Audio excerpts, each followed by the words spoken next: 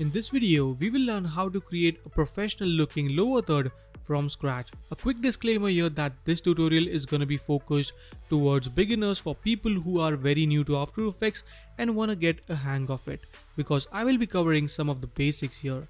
I am Nikhil from dopemotions.com, and without any further ado, let's get started.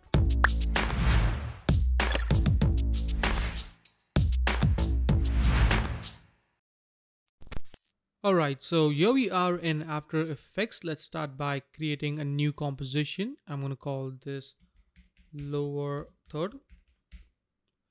1920 by 1080, 30 fps and 10 seconds long. Hit OK. Let's create one more composition for our logo and call this logo. For the width and height, I'll keep this 500 by 500. Hit OK, and then you can drag in your logo. So in this case, I'm going to use the Envato logo. You can of course use any logo that you want. Let's go with 60%, and quickly I'm going to go into effects and presets, if I can find that, and I'll add a fill. Let's make this white. Hit OK. I'll just dog this up right over maybe here. So there we have our fill on the logo. So our logo is white. You can of course use any logo you want, any color that you want, of course. And then select the rectangular tool. Let's set the stroke to 10. We don't need any fill, so I'm going to set the fill to none. Hit OK, and just double click on this rectangle. Let's go into rectangle 1, rectangle path 1. Let's make this a bit smaller, just like that. And that is looking pretty nice. Let's call this, call the stroke. Let's go back into our main lower third comp and drag and drop in the logo composition. I'll just close this one. Let's hit S and bring down the scale properties and scale this down maybe somewhere around 40. That looks good. Maybe I'll increase the stroke size a bit. So I'll go into the stroke and set this to 15. That looks much better. So firstly, we will animate our logo. So to do that, what we can do is go into this tab right over here and turn on the title action save. Select the rectangular tool. This time we don't need any strokes, so I'm going to set this to 0. We just need the fill. I can use maybe something like a gray color, and then create a shape like so. So this is gonna be our mat for the logo. So I'll just place it properly just like that. Align it. Now if you don't see this align tab, you can find it under Windows Align. So now it's perfectly into the center. Let's call this mat. Make sure it is on the top of the logo comp. Hit F4 to bring up the track matte options and set this to alpha matte. So now we have something like this. Let's adjust the matte a bit so that it perfectly cuts the logo from the center, just like that. Then select both the layers, hit Ctrl D to duplicate it. So now we have two copies. Select the top one of the logo and set this to alpha inverted, and now we have something like that. Now I can just adjust my matte a bit to fix the cut, just like so. Now we have a nice clean cut. Now it's still there, so I can adjust the matte again. Hit Ctrl Shift H to hide the control layers, and using the arrow keys I can fix that up just like that. So that is looking pretty great. Let's go to 1 second and 10 frames. Select both the logo compositions by holding Ctrl. Hit P to bring down the position properties. Create a keyframe on the stopwatch. Go at the very beginning and let's play around with the position. So I'm going to bring that out like so and bring that out like that. So now we have something like this. Looks pretty cool. Let's select all the keyframes and hit F9 to easy ease those keyframes. Go into the graph editor, right click and select edit speed graph. Let's place the time indicator in the center of our keyframes. Select this point and drag the handle holding shift to the right and this one to the left. So now we would have a really nice motion to our animation. As you can see, this is looking very nice. Yep, that looks perfect. Now let's select the pen tool. We need the stroke of maybe, let's go with 15 pixels. We don't need any fill, so I'll set this again to none. And then turning on the title action safe, let's create a stroke just like so. There we go. There we have a nice stroke, and this is gonna help us to add some nice accent to the animation. So I'll call this line. You can also change the color if you want, so I can just change the color to something like an aqua maybe. Then go into the properties, click on add a trim path, and now we can animate the end and the start properties. So I'll go at very beginning. Also make sure it's aligned into the center. Yep, that works. That is not aligned, so I'll just move this. Oh, select the line, and using the arrow keys I'm going to move that.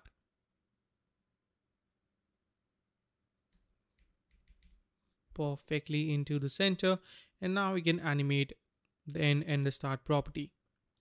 So at the very beginning I'll create a keyframe on the end property, go to somewhere around 1 second, set this to 100, go back to 10 frames, create a keyframe on the start property, go at 1 second and 10 frames and set this to 100. So now we will have a nice animation just like so, but right now it's not looking the way I want it to look.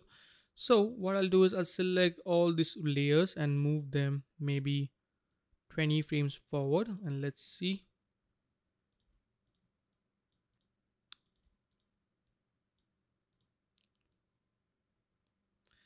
Now what I'll do is I'll select the start keyframes and tweak them a bit, move them a bit forward in time. So what I want is maybe a bit more. So now we have something like this. That is looking great. Let's select the keyframes, hit F9, go into the graph editor and follow the same exact steps that we did.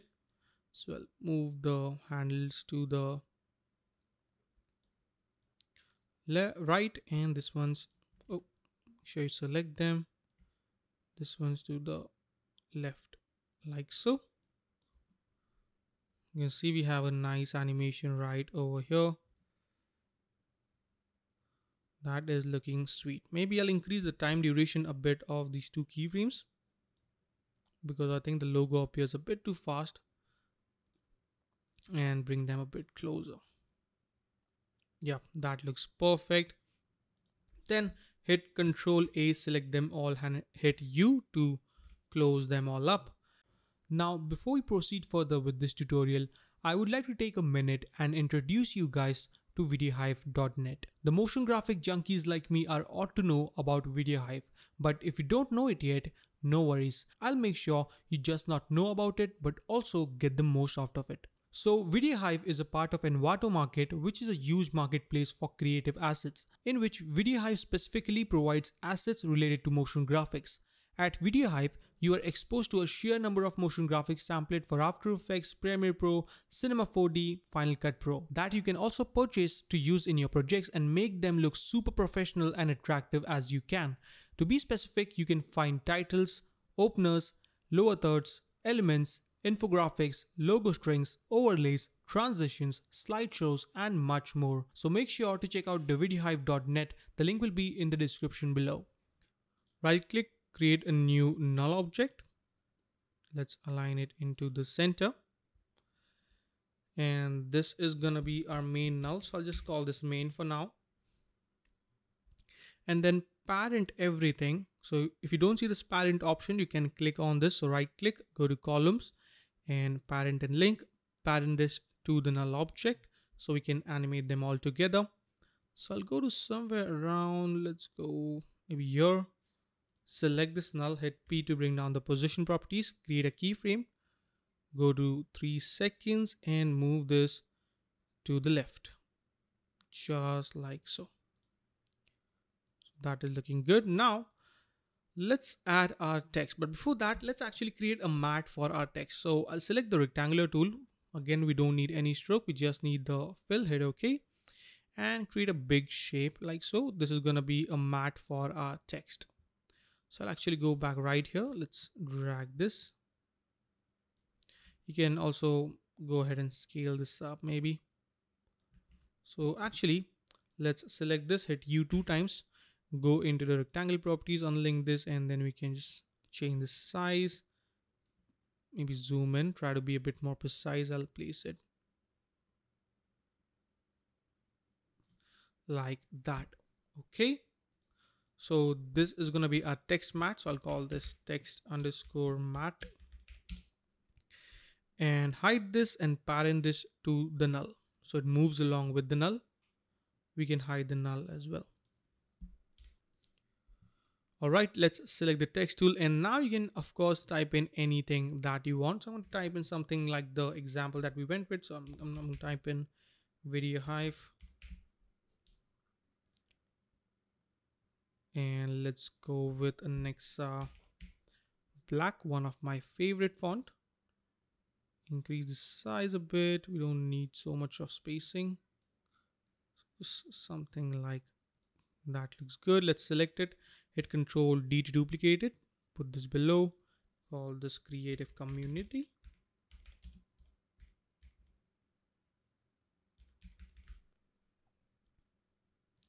For the font, I'll go with a Nexa bold and make them capital. Bring down the size a bit, increase the spacing. Perfect.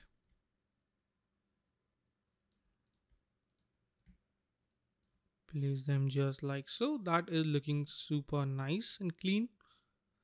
So there we have our text. Now let's animate our text. So I'll select both the text, hit P to bring down the position properties, create a keyframe, go to maybe 20 frames, that is 1 second and 20 frames, and pull them out just like so. But right now it looks pretty weird, right? So what I'll do is I'll select the text mat, hit U so we can see just the keyframe. Actually select the null and hit U so we can see just the keyframes. Select all the keyframes, hit F9, go into the graph editor, and the same exact thing.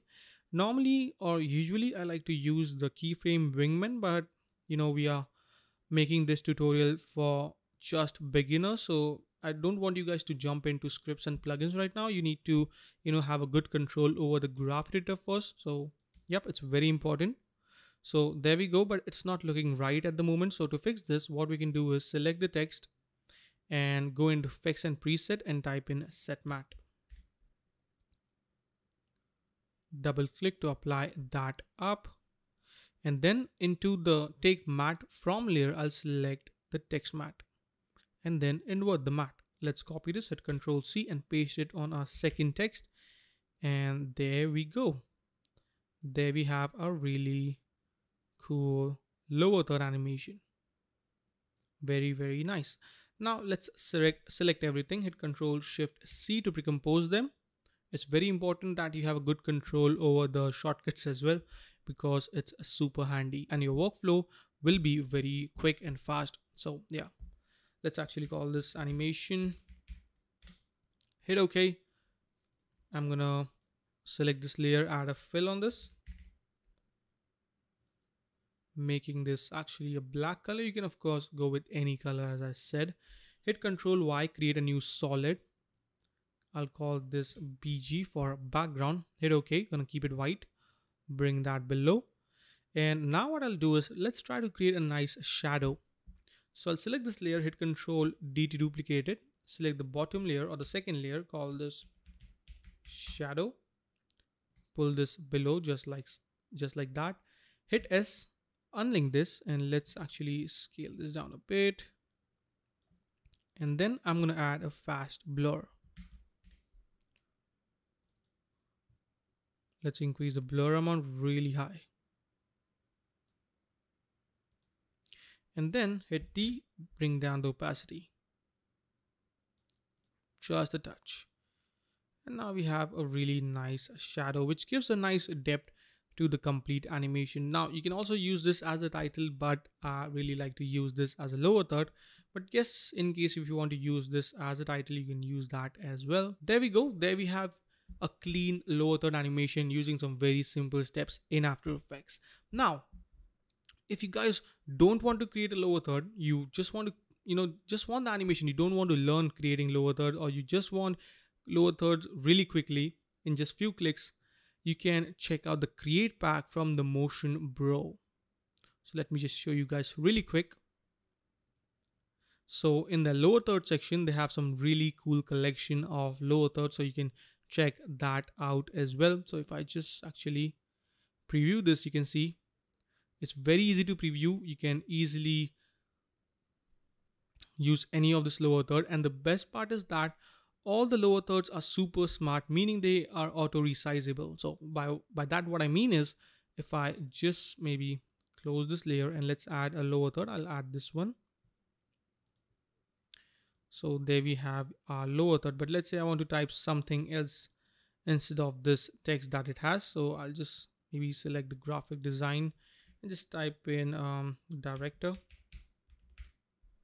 You can see the shape is going to get auto adjusted. So I can also select a really nice font, maybe something like a Nexa black, again one of my favorite.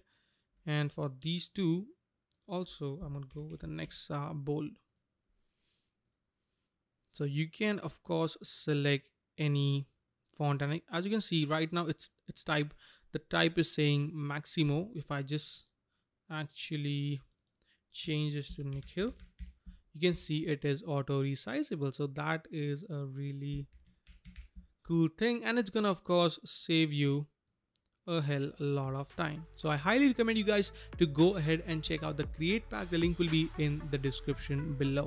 So that is a wrap for today, guys. I hope you enjoyed this tutorial on the lower thirds, and if you did, then make sure to subscribe to my channel, and also make sure to check out some other amazing tutorials. You can learn some amazing motion design stuff from this channel. I hope you guys get the most out of it. So yeah, also make sure to follow me on Instagram at dope.motions, and till then I'll see you, and don't forget to always stay raw, stay creative. Peace out.